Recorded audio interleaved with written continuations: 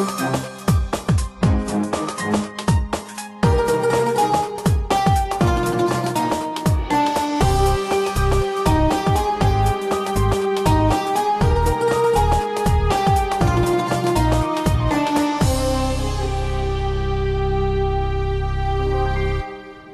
and welcome to the program. I'm Darine Abu Gaida. Two main stories have gripped the world recently, making headlines. Firstly, Israel's deadly raid on a Gaza aid flotilla earlier this month.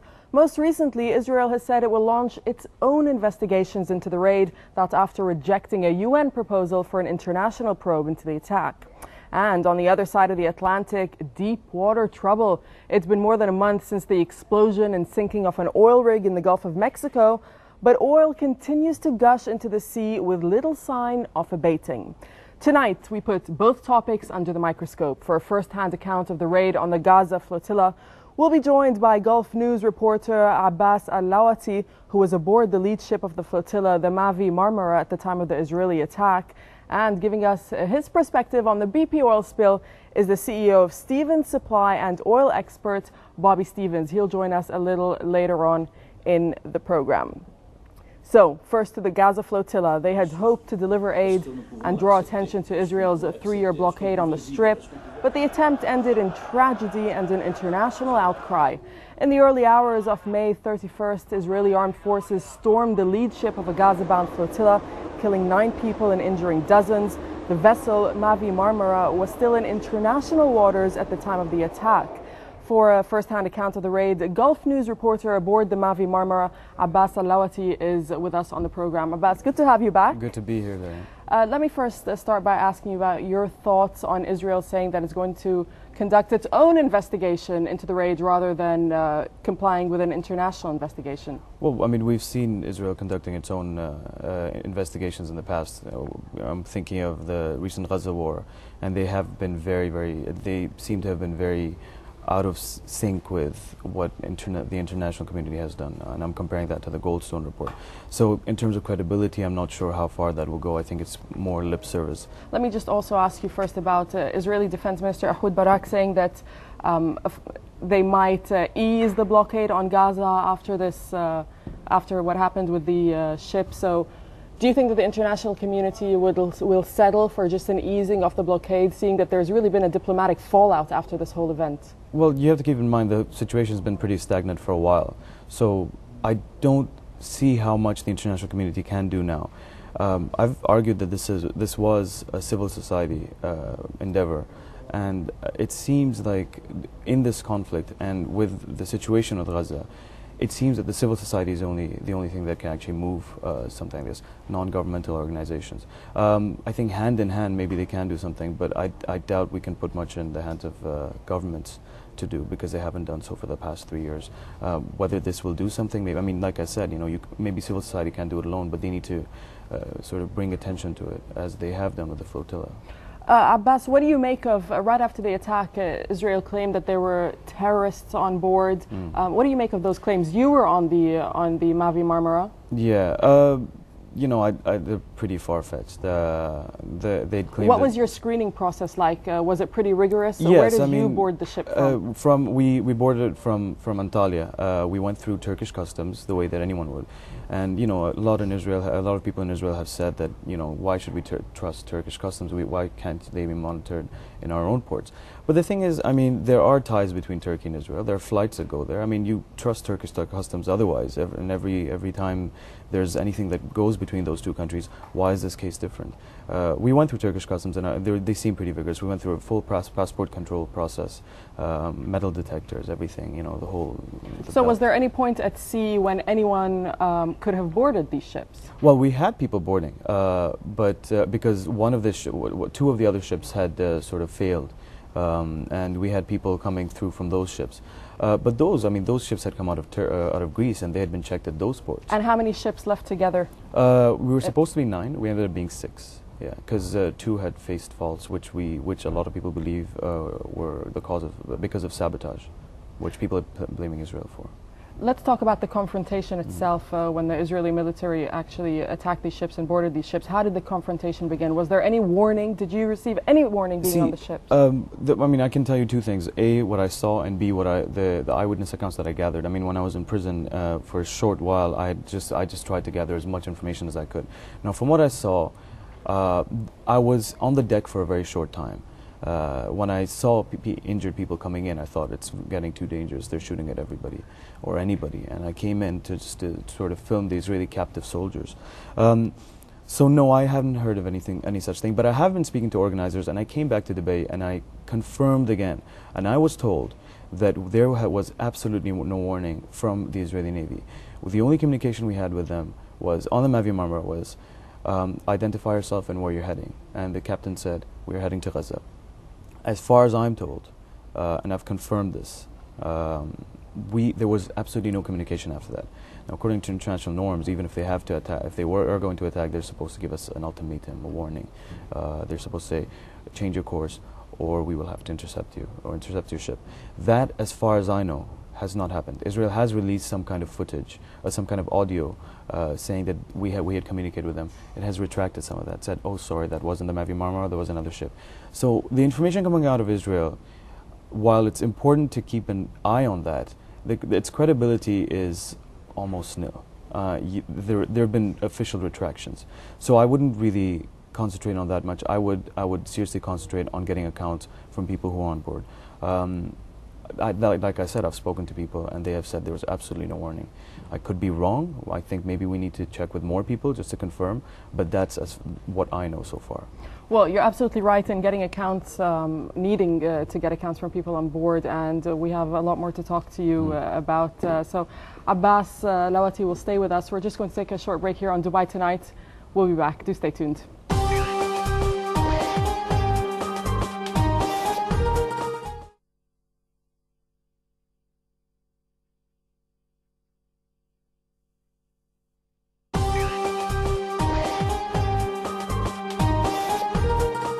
You're watching Dubai Tonight, and I'm joined once again by Gulf News reporter Abbas Al-Lawati, who was aboard the lead ship of the Gaza-bound aid flotilla, the Mavi Marmara, at the time of the Israeli attack that took place earlier this month. Abbas, so just before the break, we touched upon, the initial confrontation. You came back to Dubai and you wrote a piece in the newspaper that you work for, Gulf News, and you said in it that you felt a sense of euphoria upon realizing how big a news story this would be, but then had a sense of reality and realized that events on the boat had taken a horrible turn.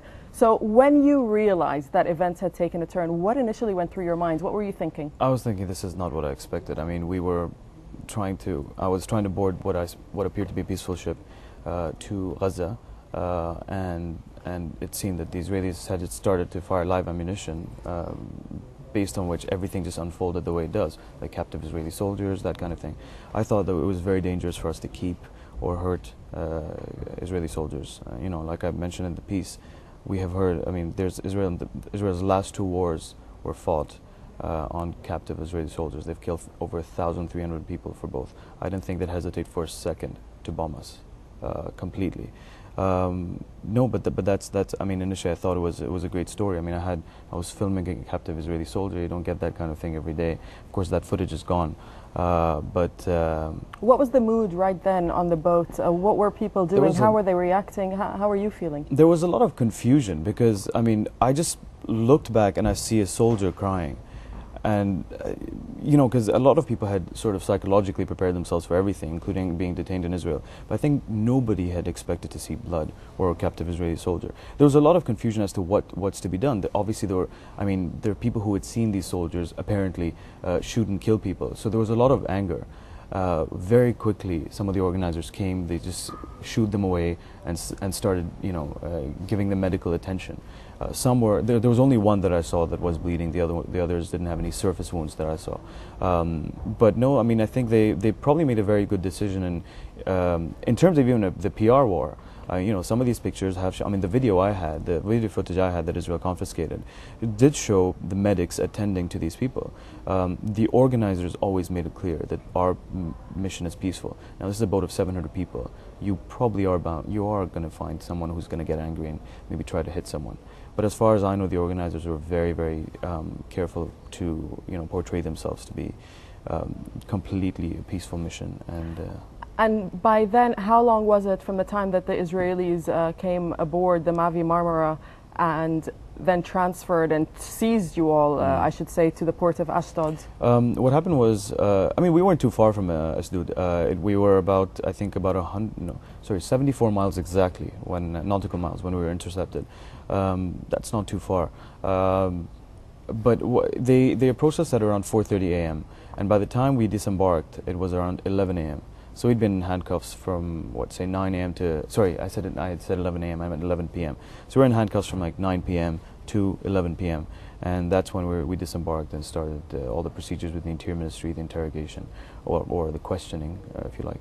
Well, I want to ask you about that. How were you and your colleagues then treated by the Israeli authorities? To our surprise, after hours and hours of quite harsh treatment from the Israeli army. Harsh treatment such as? Well, I had a gun pointed at me for a long time because there was a soldier that just happened to be standing right behind me. Every time I talked to someone, at one point he's just sort of hit my shoulder with a gun. He's like, "Shut up." What does that do to your psyche, Abbas, as a journalist? To be honest, I'm not trying to, but it really didn't. I didn't think he was going to shoot me. He was just trying to intimidate me. You could see a lot of panic in their eyes too. I don't think they expected things to turn out that way. But they were expressionless. They were all wearing masks. The only thing you could see from them was their eyes. You went with this mission, obviously, as a journalist, delivering aid to the Gaza Strip. Have you heard of any signs of this aid getting through to the Gaza Strip? Not that I know of yet, because everything was on the ships, and I hear that the ships will be, the Israelis initially said that all the aid will be delivered to Gaza. But I also heard someone say that some of the ships will be sent back to Turkey. So I don't know about that yet. I've just got back, so I haven't really had a chance to update myself. There's so much news coming in every second, so that I'm not too sure of. And what, in your opinion, or has this mission helped in any way towards breaking the siege on Gaza? Yeah, I was interviewing one of the organizers before, and she said this is a historical turning point. I was like, "You mean on the siege, on the Gaza siege?" She said, "No, for the Israeli-Palestinian conflict." Now, it was a little difficult to see that before, but I can sort of understand because, again, like I was saying, it's civil society showing what it can do. You had 700 people, unarmed civilians, aid workers, who sort of defied Israel's siege. Now, everybody was saying, would anyone do it again? And the Rachel Corrie, of course, went through. And I think there'll be many, many more coming. So I think eventually, this probably was the tipping point. I think the breaking of Gaza siege is a matter of when and not if now. And I think eventually it's going to go. And I think if you look back, everybody will probably agree that this was what was the tipping point for that. And if you look back, for you personally, Abbas, what's the most thing that sticks out in your mind from this whole experience? The image I remember, there are two images I remember very well, is the captive Israeli soldier. I will never forget the fear in his eyes, because we're always told about the mighty Israeli army, that kind of thing. But I think when you separate them, when the individuals are still individuals, and he was terrified, he was petrified. I'll remember that. And then the first sight of injured people being taken, because the first face I saw was unrecognizable because of how much blood there was. That is definitely the sight that's going to stick for a while. Well, Abbas, we're very glad to have you back, safe and sound. Thank you. Nice to talk to you, and a very interesting story. Thank you very much for sharing it with us. Thanks for having me. Oil flow decreases, but anger is on the rise. The latest on the BP oil spill disaster in the Gulf of Mexico. That's coming up next. Stay tuned.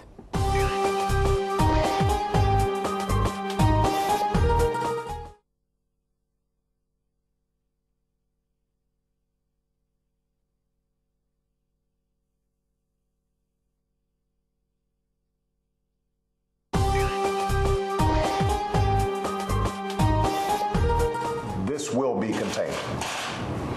It may take some time, and it's going to take a whole lot of effort. There's going to be damage done to the Gulf Coast, and there's going to be economic damages that we've got to make sure BP is responsible for and compensates people for. But the one thing I'm absolutely confident about is that, as we have before, we will get through this crisis.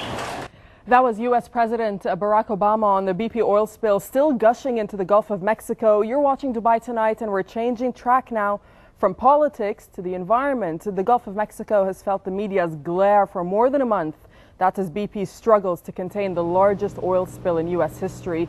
It's killed 11 workers, is damaging coastal areas and wildlife, and costing the economy billions of dollars in losses. Now, U.S. Coast Guards also say that efforts to clean up the oil are becoming more complicated as the massive slick breaks up into thousands of patches going in different directions and oil plumes settle underwater.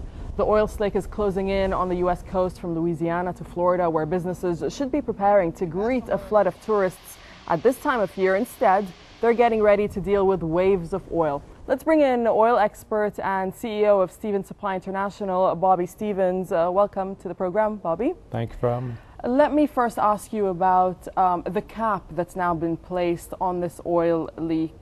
It took a really long time to place this cap. First of all, why did it take such a long time? This was always an attractive option, but when the event first occurred and the rig first sank, the riser, which is a pipe that goes from the seabed to the bottom of the rig, which is sitting on the floor, collapsed, and much like a garden hose kinks or crimps, was actually reducing the amount of oil that was being released.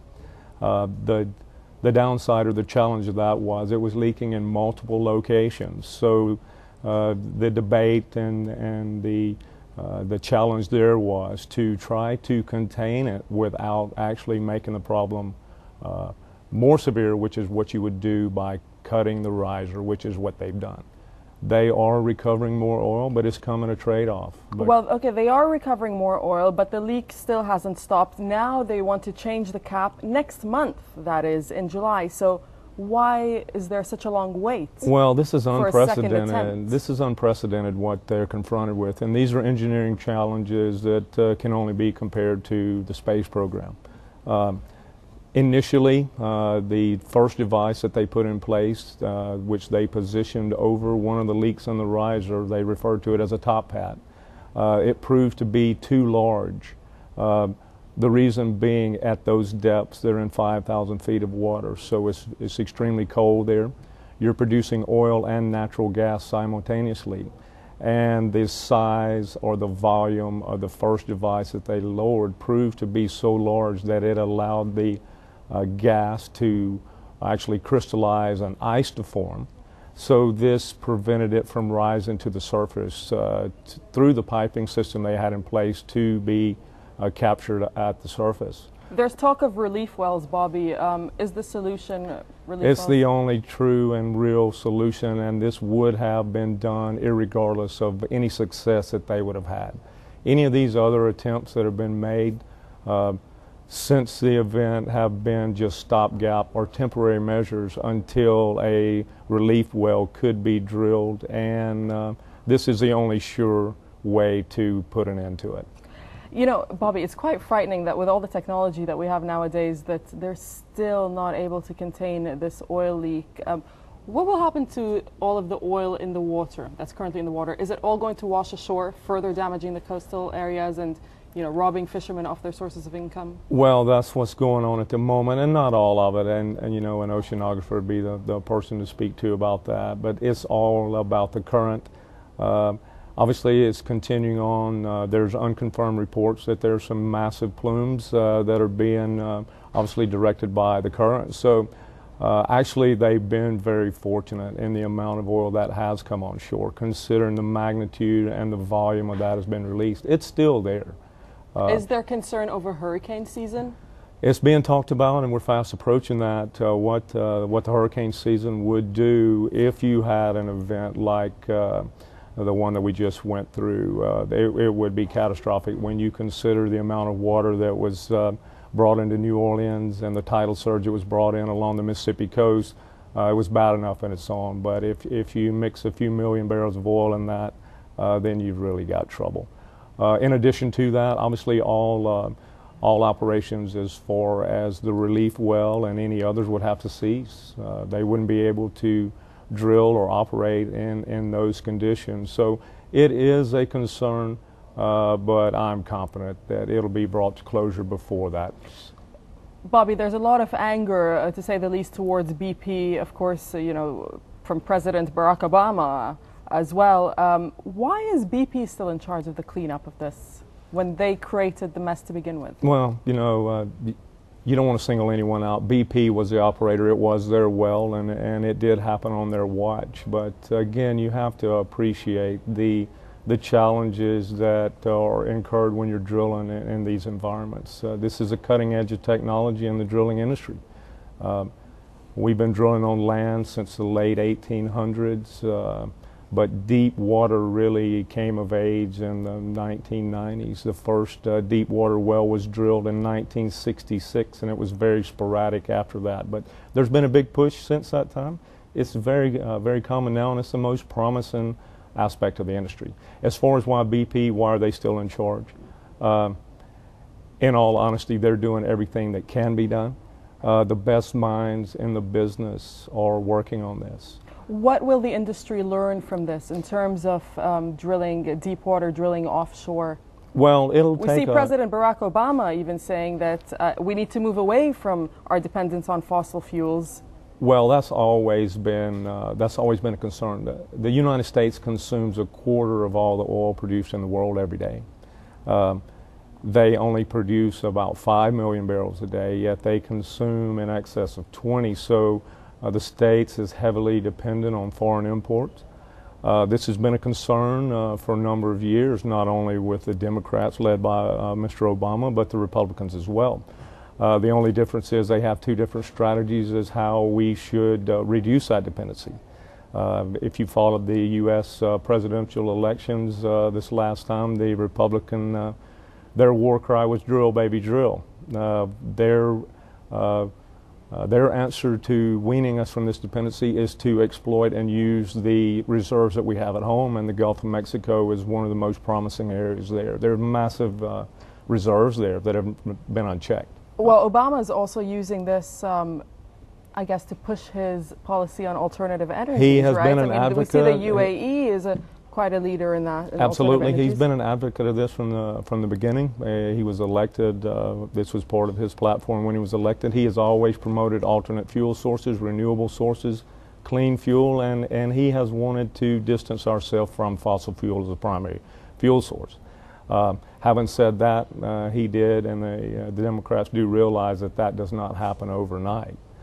So they did leave the drilling programs and the government regulation that was in place when he took office.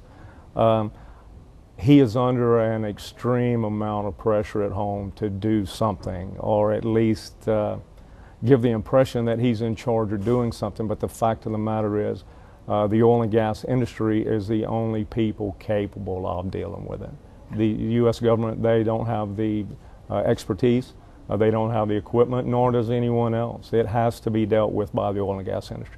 What is the role, or has there been a role that countries around the Gulf have played in aiding the oil spill disaster over in the U.S.? And let me ask you as well, could this happen in our region? This could happen anywhere. This is not a situation that's unique to the Gulf of Mexico. This has happened in the past. This is not a common occurrence, but it's not unheard of. Recently, within the last year, we had an event, something similar to this in Australia. It didn't make much, or didn't get as much press as this has. There was no loss of life. The environmental impact was minimal, so you didn't hear that much about it. If you go back to 1979, Pemex, which is the Mexican National Oil Company, they encountered the same problem off the coast of Mexico. And this went unchecked for 10 months. At that time, it was due to a lack of technology to properly deal with it. So technology's advanced significantly since then. And we're very confident and hopeful that this will not drag on for that long. Will we see any changes in terms of the technology used here in the drilling in the GCC after seeing what's happened over in the Gulf of Mexico? Well, you know, there's not. Again, this is all about deep water. This is what complicates this so much. They're in 5,000 feet of water.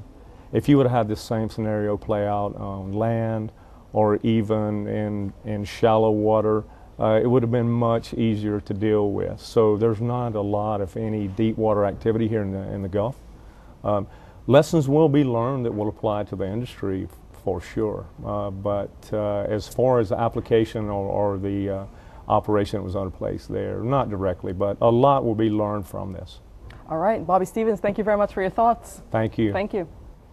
Email us with your comments and suggestions at dubaiTonight@dmi.ae, plus see our shows anytime online at dubai1.ae, and follow us on Twitter at twitter.com/DubaiTonight. Join me again next time, but for now, goodbye.